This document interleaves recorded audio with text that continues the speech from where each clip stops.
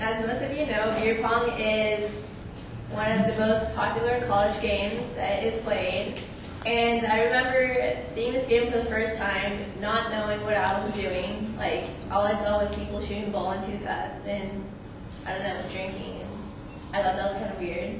But when people tried to explain it to me, it did not make any sense. And so I'm here to demonstrate an easier way to learn how to play.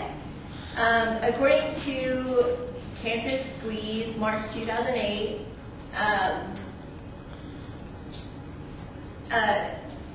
almost every college already has this game playing, and it could be essential to moving up the social ladder if you learn how to play it. Alright, first I'm going to be demonstrating how to set the game up, but since I don't have enough cups, it will just be one side. So first, you're going to be setting the cups up in a triangle formation, starting with 5 cups. I'm hoping you can see it. Alright. That's not going to work out. And the cups will be touching each other. And then 4, 3, 2, 1.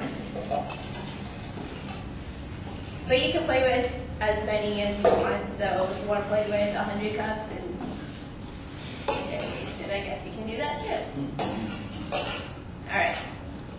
So if you can see that, it's a triangle. Alright, and then there's going to be the same setup facing the other way, because there will be 2 other ways.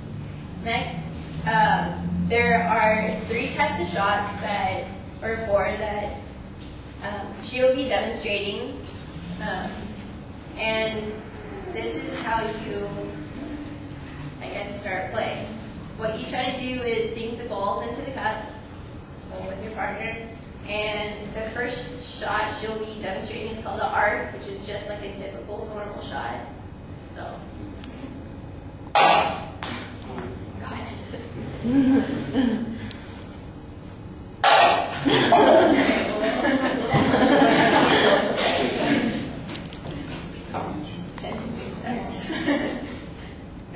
Yeah.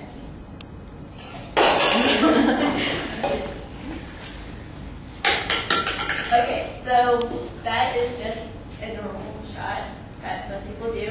The next shot is called, I don't know, I call it the bullet, which is there's no art to it. So.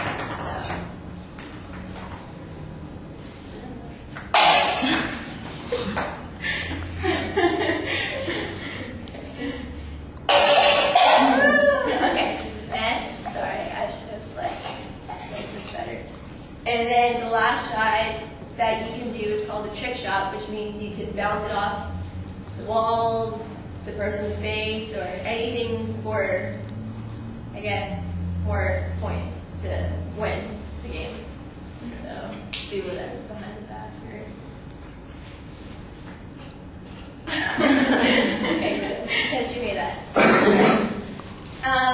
And so what the object is to basically just sink the balls into the cup, and once you make the cup, you have to drink that, and the object of the game is to just get rid of all the cups that you're trying to shoot at.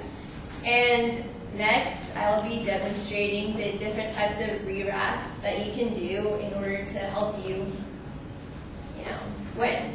So the first one you can do, if you have less cups, is called the stoplight, which will just be set up.